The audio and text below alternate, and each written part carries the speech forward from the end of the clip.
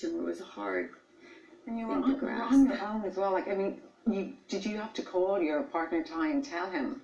Well, after I stopped crying and calmed down, and obviously the TV, everyone at Channel 4 said, listen, you have to go home, you need to deal with this. So I went home, I called up Ty and I said, I have a brain tumor, and you know, what do you say to something like that? You know, and I've got 2 3-year-old little boys, you know, and that was a whole other story, you know, and it was a really difficult time for me. And then you know, it's so weird when something like this happens, everyone reacts differently, but I chose not to tell anyone.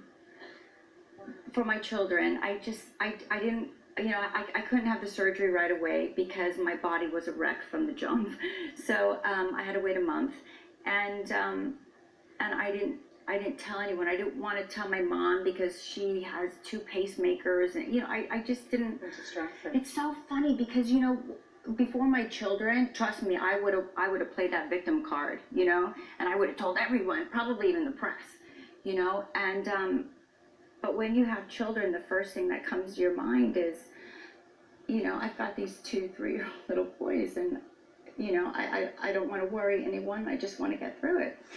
So I didn't tell anyone, and I had the surgery.